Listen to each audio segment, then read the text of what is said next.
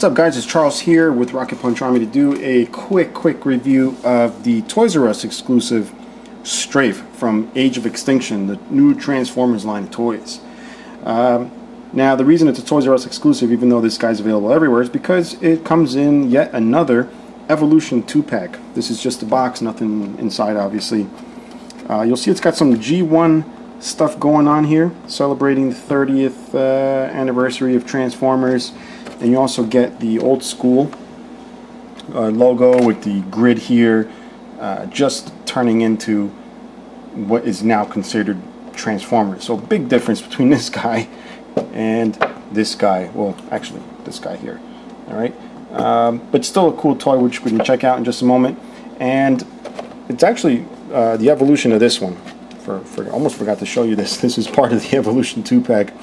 Little G1 type swoop going on right here, which we'll check out also. But first we are going to look at the back of the box. For those of you that are interested, you get the classic figure in robot mode back here, and also his alternate mode, and you get the current Strafe figure with his double-headed dragon type thing going on there. So let's move ahead to the figure, shall we? Alright, so here's Strafe. Now the first thing that caught my attention with Strafe is the fact that his wingspan is immense. This was one of the qualities that led me to buy it, even though this is not necessarily in the same vein of stuff that I collect. You guys know I like regular old people robots, but this wingspan was really cool. The design was really cool, so yeah, figured I'd give it a shot. Plus it's got this little guy here, which we'll get into in just a moment. So yeah, here's Strafe. Now the wings, I love setting them in the open position, even though the instructions or whatever show the wings folded up somehow. Not even going to bother doing it, but the way it comes in the package, really. But it does look super awesome if you display him with the wings. But obviously that's going to take up a lot of space, so it's really up to you guys how you want to do it, but this is how I will display mine. And it's really cool the way these two heads work out to be part of his chest, or you can actually have them out this way, whichever you prefer. I do prefer it with the heads in, although this does look a little more dramatic. I do have his weapons attached. You got one out back. You can have it facing down or up. I just chose to have it facing down. You also have these weapon pieces here on the wing, which is the way I've attached them. Now I don't have the instructions, so I may have things attached the way they're not supposed to. I somehow lost them between Toys R Us and the car, because I always rip these open as soon as I leave the store.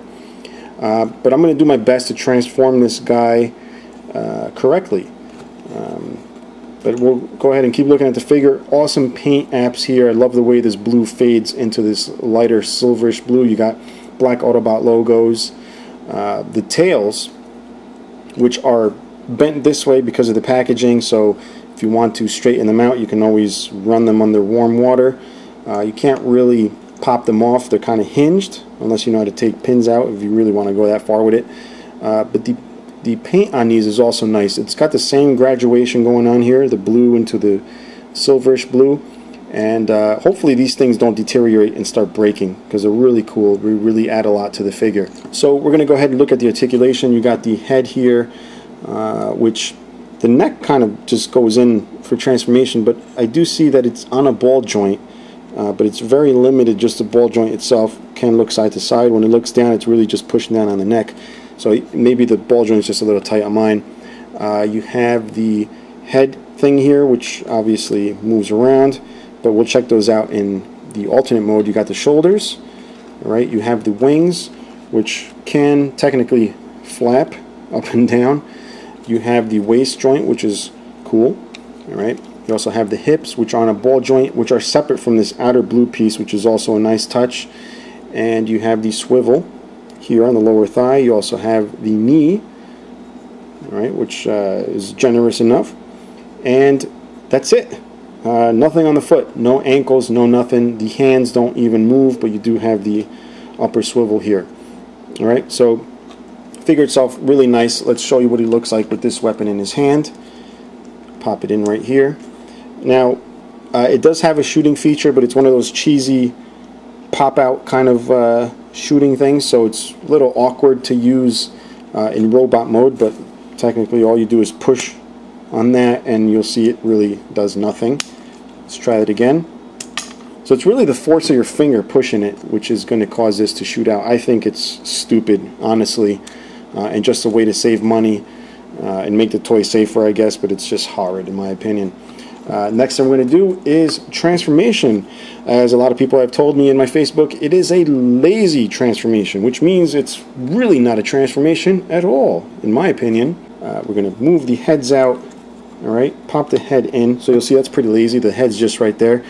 Move the heads in that way, and you'll see they're going to snap right in like that. Do that for both heads.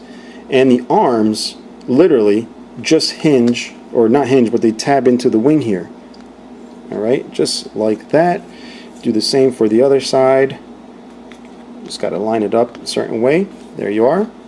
And then you'll see the claws of the alternate mode right there. I'm going to fold this over and around like so, and then just spin the legs around. Now again, I don't have the instructions, so I might be doing it wrong, but I can't get the waist to turn around 180 degrees without banging into this part.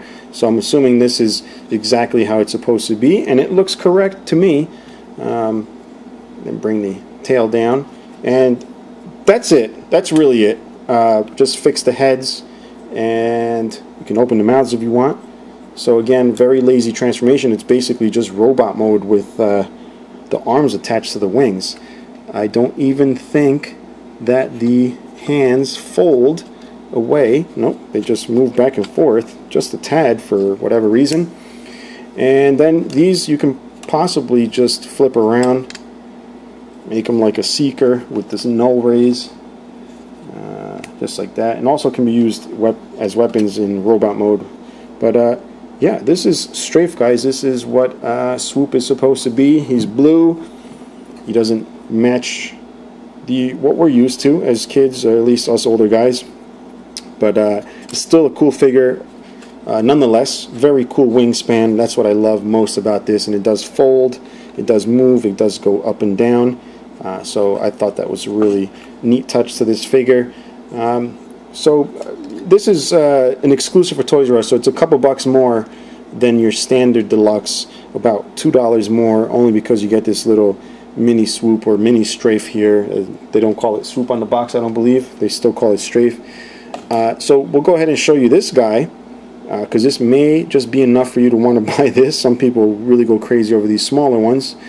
Transformation, let's see if I remember, but I'll do my best anyway. Let's see, bring this blue piece up to allow these things, which are called the legs, to come down, and bring this forward like so. It's a little strange, this transformation.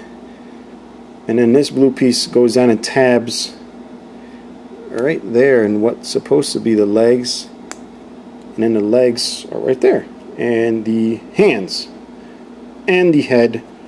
The actual box, take a look here,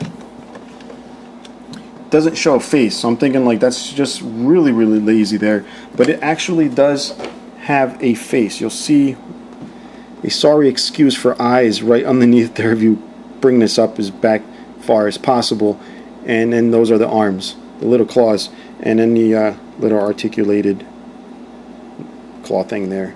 But that's it. That's the little mini transformer it comes with. And having said all that, guys, I think this is going to bring us to the end of the review. Again, really short. If you have any questions or comments, maybe there's something I missed since I don't have the damn instructions with me, maybe you can go ahead and post it below, and maybe this is going to be one of those things you're going to comment on. You can put the weapon on top here, apparently. So, yeah. Till next time, guys. Bye-bye.